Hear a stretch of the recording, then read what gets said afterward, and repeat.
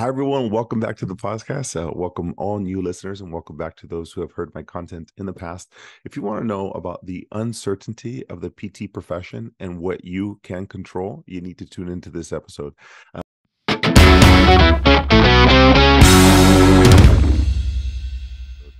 Before I go on to the podcast, what is new? What is better in life? I'm coming with hot, fresh energy coming from a conference in Austin, and it was fantastic. I'm going to share everything with you inside this podcast.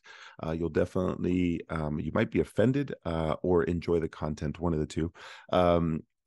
Kids are doing great. If you follow me on Instagram, I post on my kids and my family and just my daily life, and being away for a couple of days was fantastic, just to get clarity in what I want to be able to do for the profession and for PTs like yourself.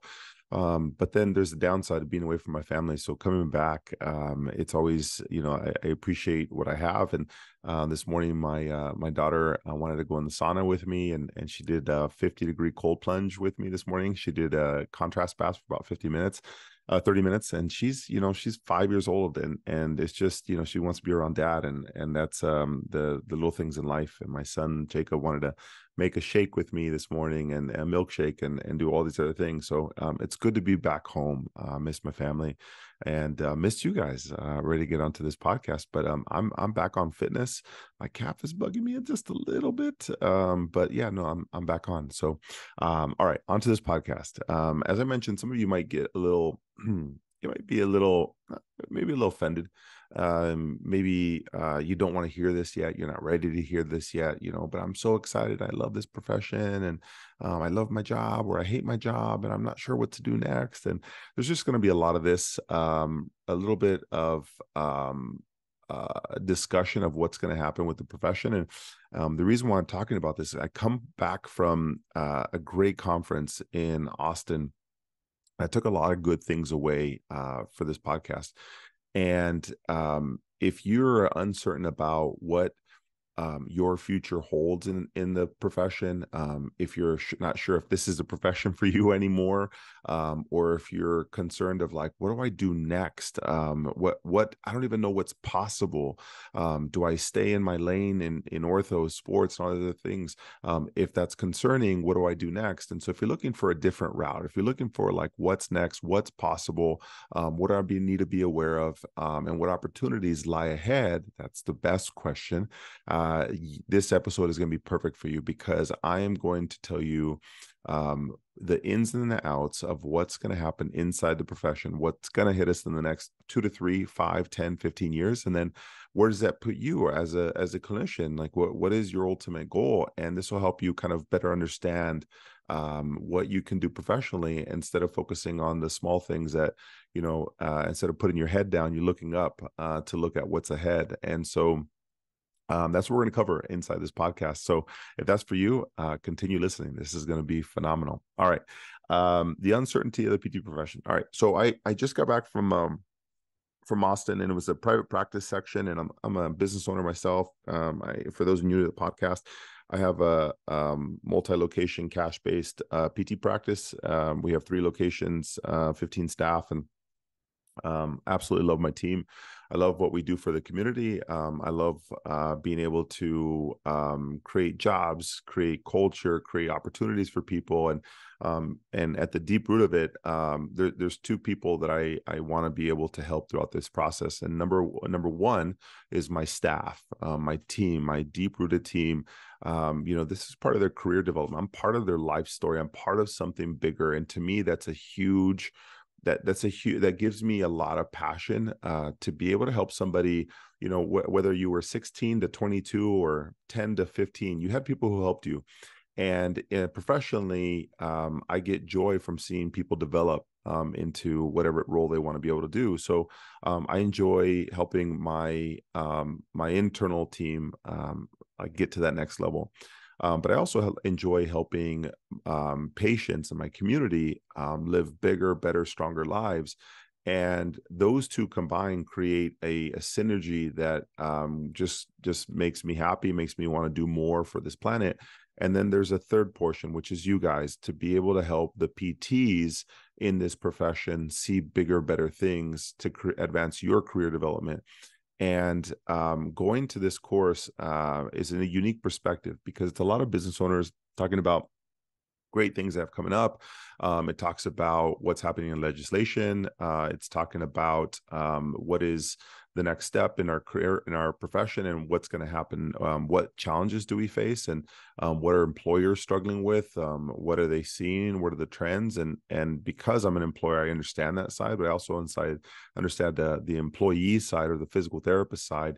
And I want to share some tips for you guys, and what that means for you, and what it is that you want to be able to do to accomplish this. So there's a couple of things happening. I think one of the things, the easiest things to understand that we all do, is that reimbursement for insurance coverage is going to continue dropping. And I think for some coverages I've read, I think in Medicare or other insurance is dropping anywhere from 3 to 7%. And that's a huge gross margin for a lot of employers. And as a sports physical therapist, you're like, well, what does that mean for me?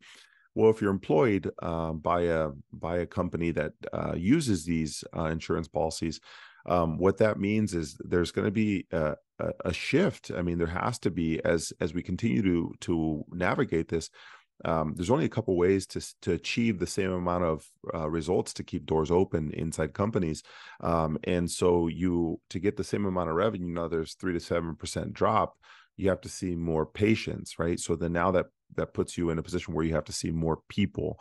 And so maybe you're treating 2 people an hour, or 3 people, or 4 people an hour. You might have to start stacking those people, or double booking, or all those other things. So as reimbursement declines, that will be a reality. And that will be a thing. So I think you have to be aware of that as a clinician. What does that mean for me? Yeah, you're going to have athletes, but you might have double bookings. You might have more things coming down the pipeline. And that's not guaranteed. There's a lot of business owners who they're staying true to what it is that they believe in, and they want quality care. And I see those clinicians, and if any one of you have employers who are outstanding humans, and they fight and they take hits all year long, and you might not see it on the forefront, but what you do see is them trying to fight for quality care, right? They're trying to do what's best for the patient. They're trying to do what's right, and that comes at a cost. And so as they navigate that, there will be times where they will be unable to fight that, and they'll have to have 3 or 4 people on the schedule. It'll come to a point. I think that's a reality. Now, that might happen in the next 1 to 2. It might start to make that shift in the next 3 to 5. For sure by 10, it'll be a tough challenge. So reimbursements was one. So if you own a practice, you're a sports PT, you own a practice, you're looking for tips on all these other things, and you miss private practice section, that's definitely something to be aware of. So that was number 1. Number 2, I took a huge takeaway from this. If you are like me, you like being involved. Early in my career, I was into not the private practice section. I was into the sports section. I was into any special interest groups that I could get into. And because of that, I got involved into like the higher level of connecting with legislation and being able to make a change, or fighting for change, and those type of things. And I do that less now, and I'll explain a little bit more later. But ultimately, I want to make a direct impact to the consumer.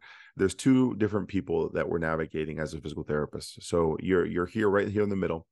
And you're either navigating towards legislation, going up and creating new policies, fighting for insurance and reimbursements. So you're fighting up. And then the other one is you're fighting down to the consumer. You're fighting for educating them on what it is that we do. And so there's 2 parties involved. And if you're in private practice, or you are a staff member, a team member at a local clinic, you're working directly with the patient, right? You're like fighting at the ground level. We're all trying to get the consumer to understand what we do and how we can help them. And at the top level, you have legislation and policyholders and insurance policies. And how does this relate to you as a sports PT? All right, this is a reality check. This is what I learned, and you need to take this with you and truly understand how this impacts your future. So, and this is no offense to any of the speakers. I think I was very engaged because I understand what they were trying to do. But the way they were speaking to me as a as an employer, as a private practice owner, they were speaking legal physical therapy or policy physical therapy to a business owner. And so that might resonate with me a little bit, but they were speaking to me as if I was like in legislation. I was like I could understand them. And I was so far removed. And so you as a PT, like you're treating patients, you do all that stuff. This stuff doesn't it doesn't get you. It doesn't resonate with you. And this directly impacts you in your clinical profession because you're guilty of this too. So here, let me help you understand. So they were telling me about policies and all these other things that I can be doing better that are about to happen and what they're fighting for. And I was like, oh my gosh, like I understand we're trying to save a couple percent on a reimbursement. I understand we're trying to, improve the vision and future of our profession. We're fighting MDs, we're fighting people at the top level. I get that. And then that's the top section, right? And on the bottom section, there's these like patients walking around the streets having no idea what physical therapy is, yet the top section's fighting at the top, right? That will take decades for that to trickle all the way down to the consumer.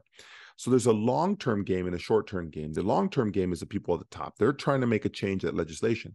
Then there's the short-term change. Those are the people like you and me trying to make an impact locally now. Absolutely now. So here's the problem.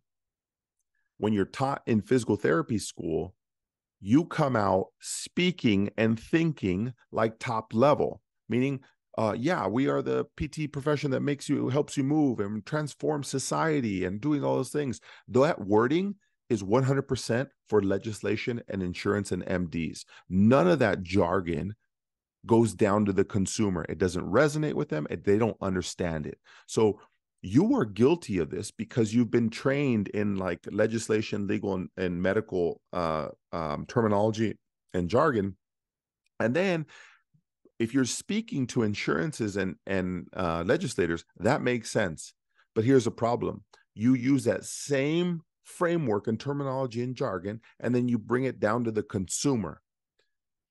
My point to this is that these people who are on this stage were speaking to me at the low level, at the community level, using insurance-based policy-driven jargon.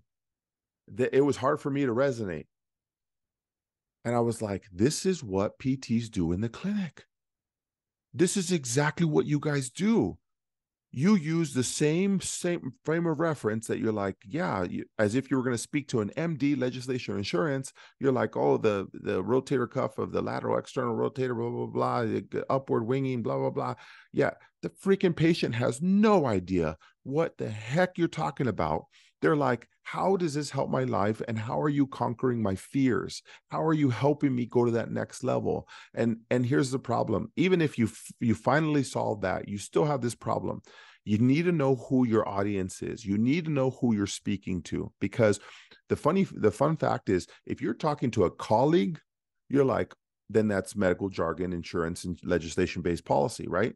And then you have to switch your brain, and then you now have a patient. You then have to switch to like, hey, I'm a human. I use real terms and I speak like this, and I'm not so robotic, and I actually can have a planned conversation without having to think about what it is that I'm going to do with you and how many reps and the biomechanics about how I'm going to explain everything to you.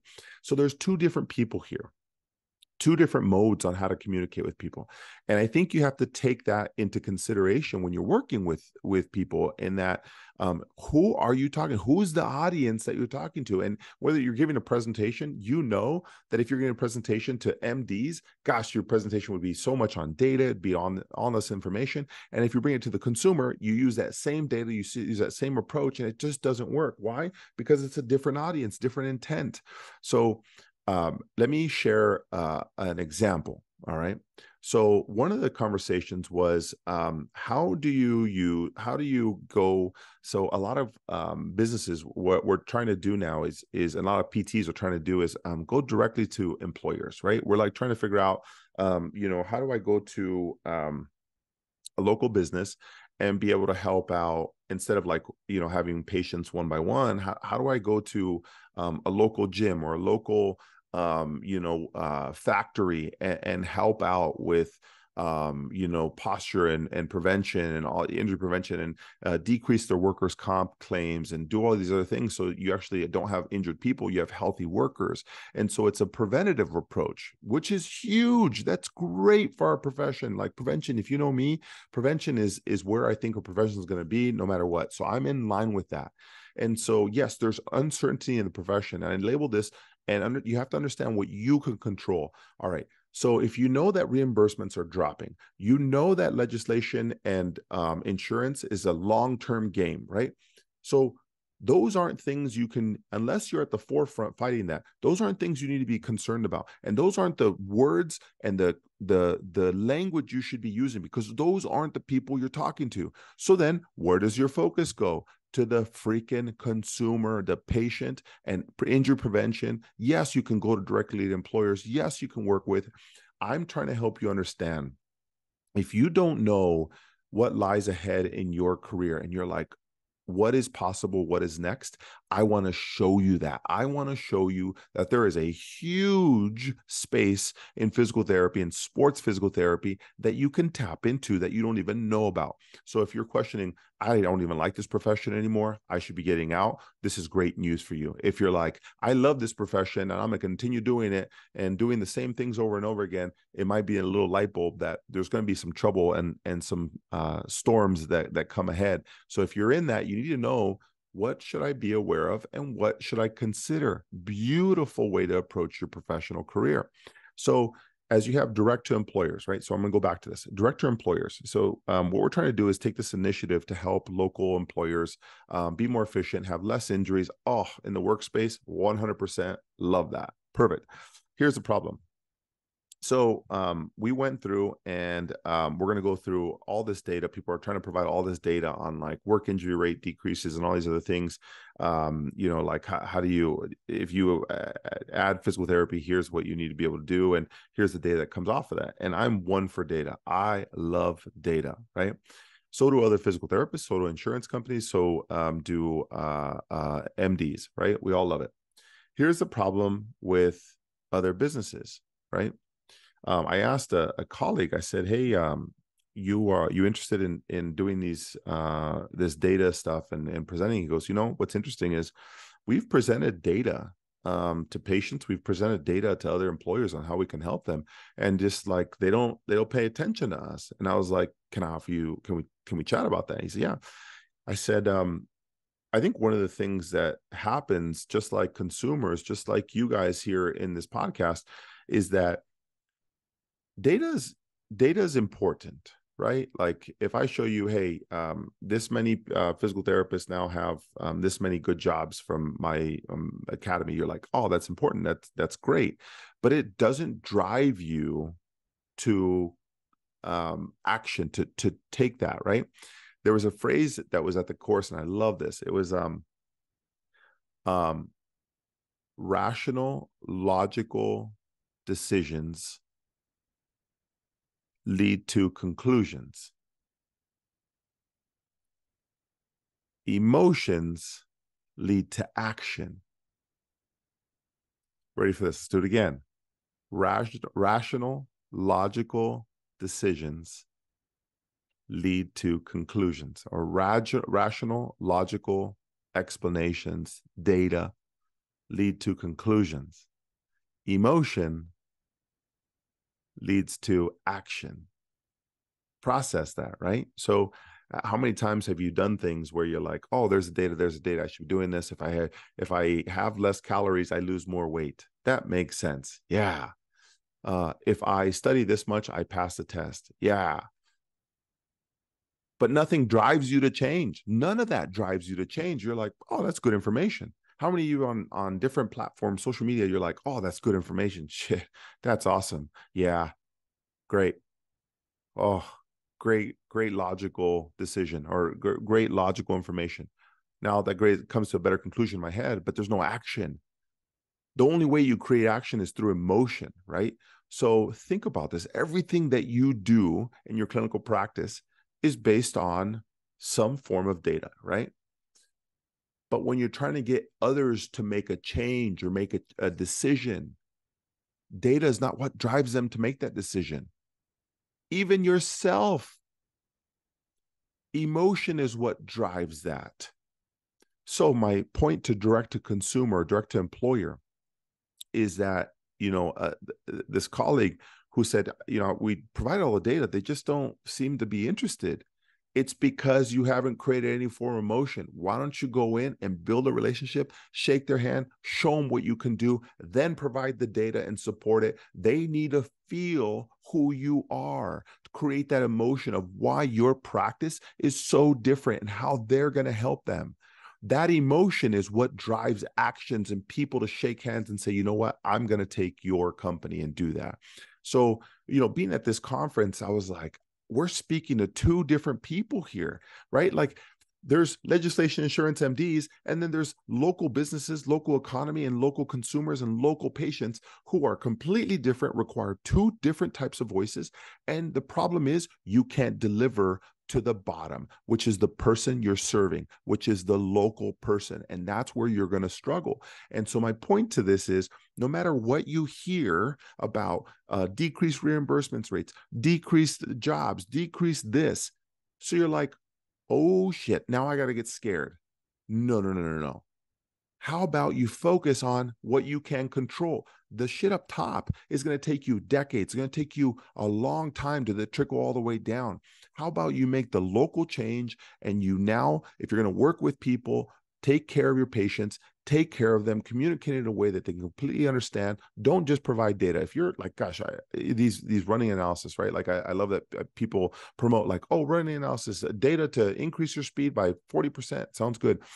That still doesn't create emotion. You got to get in front of people. You got to get people to understand who you are. You got to get people to feel who you are. So I get this question often: how do I get more athletes on my schedule? You're not going to do it with more data. I can promise you that. And what do we do as a profession? We love data. We just want to provide more data. Why? It doesn't create action. And that's why researchers are in a box, because their job is to help draw conclusions, not to create action. So your job as a professional is to interpret that data and create action through emotion, through relationships, through experiences. That is your job. So don't expect, just because you have data, you're going to have patients and athletes on your schedule. That's what you have to understand now. With the uncertainty of PT as we go on, it's going to be more critical. You're going to still be looking at, well, what's the app? What's the thing that's going to give me the best number to help my patient understand? Well, the problem is that data doesn't interpret itself. You show it to the patient. Imagine you shutting up and just show them the number, and they're like, what does 22 kgs mean? What does all this mean? It's your job to interpret that. So if you can't create that emotion, you can't understand and help them feel better through the use of that data and explain it, and you have, deer in the headlights look, they're like, I don't understand anything, then you suck at communication. That's the problem. And if you are unable to do that, you will struggle. And I say this, some people will get offended at this message, and good, that's fine.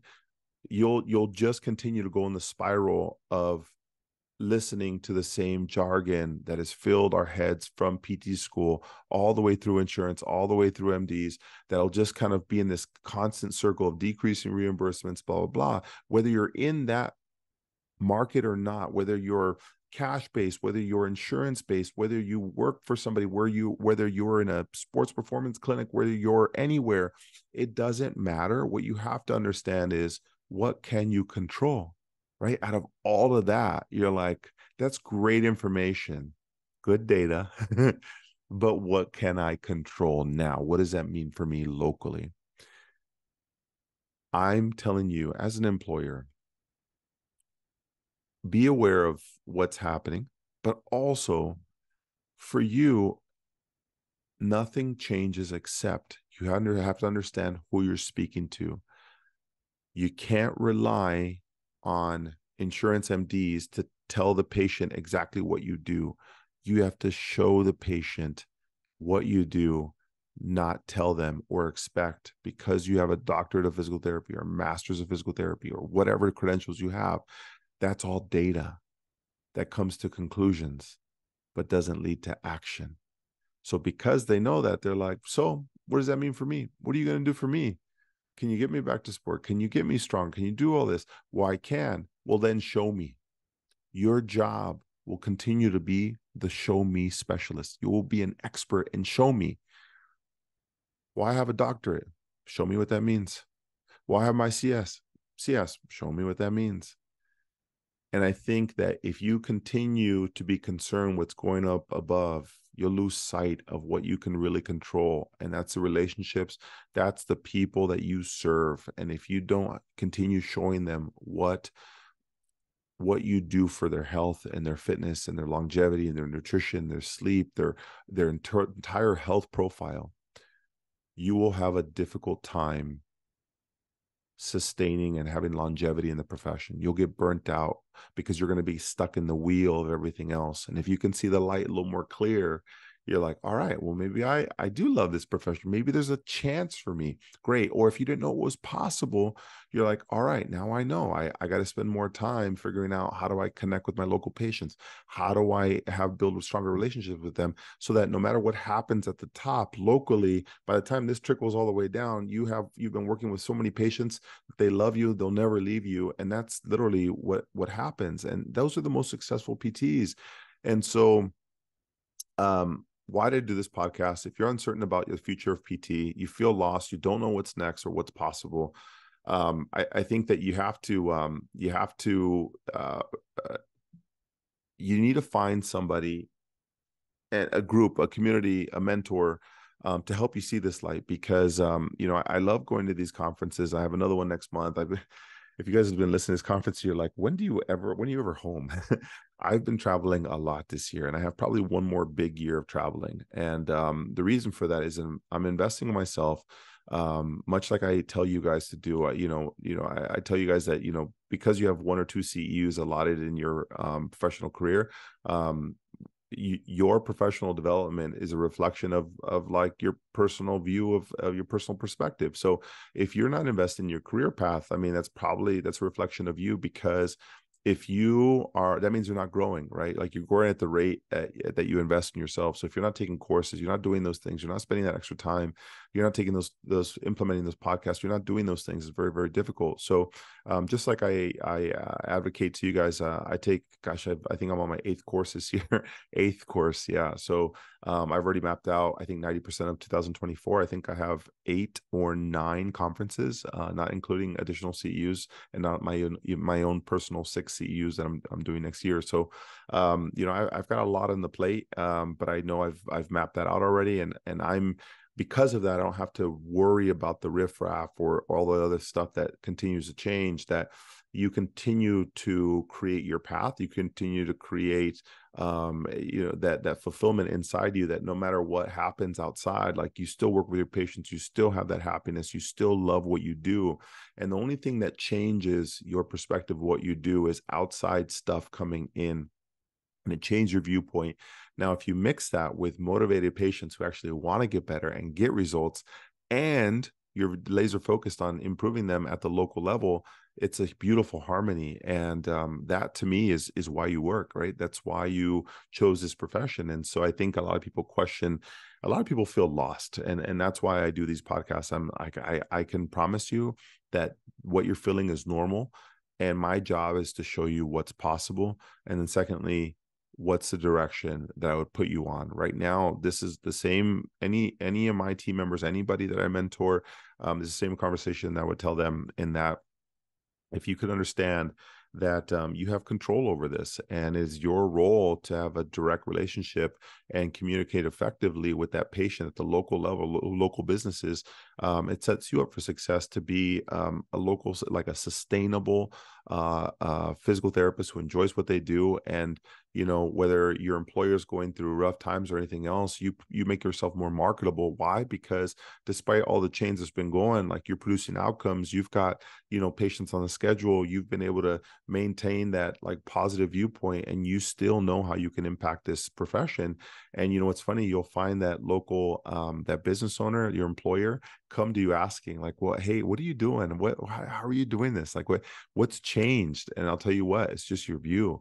And I've had it happen with several physical therapists that I mentor, and it's not, you're not looking for that. You're just looking to stay positive, stay laser focused. And what's funny is, as you do this, more people are just attracted to that. They're attracted to positivity. They're attracted to results. They're attracted to people who make change. And that's you, right? Like, that's why you're on this podcast. So this is my addiction. This is my thing. I love change. I love growth.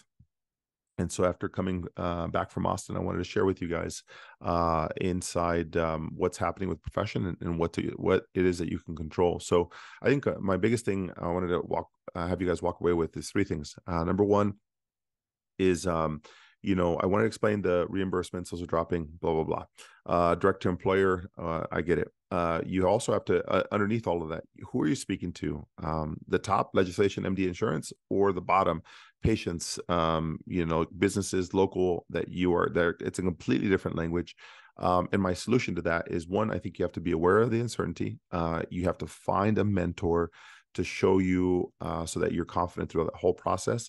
And then ultimately develop this so you can have more skills to make yourself more marketable to employers, to patients, to all of the above. And that ultimately puts you in a good position, and our profession is a good position, because you are the ambassador locally. That's our patients don't know what's happening in legislation, not even on commercials or anything else. They just know, well, my local physical therapist does it this way. So you're the local celebrity, you're the local ambassador. So whatever you do is what they perceive. And that's a lot of responsibility. I don't think you understand that. So if you're looking for a mentor, there's two places I'd have you start right now. At the time of this recording, it is on November of 2023.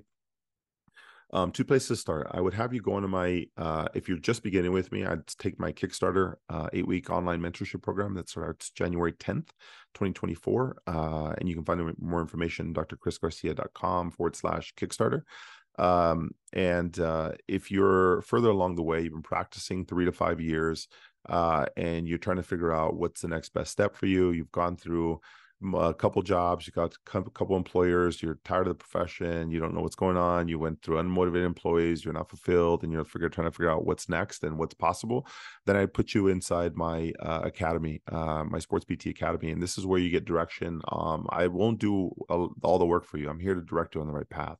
So if you're looking more, exercises and podcast on inspiration, that's not what I'm going to do here. I'm going to help you, point you in the right direction. I'm going to give you responsibilities that's your job to accomplish, and I'll hold you accountable. That's my best strength, and that's what you lack the most. You can get all the ideas that fade away until the next podcast comes out, or you go onto the next Instagram reel, or you go onto the next TikTok or YouTube video, and you get inspired, and you go through all inspiration all year with no form of completion of anything. And I've seen it happen 1,000 times, and I know exactly where you're at. So if you're 3 to 5 years out or more, and you're looking for direction, my academy is the place for you. And you can find more information there, drchrisgarcia.com/academy. In either case, I hope you guys are doing amazing, and I will see you guys on the next episode. Take care.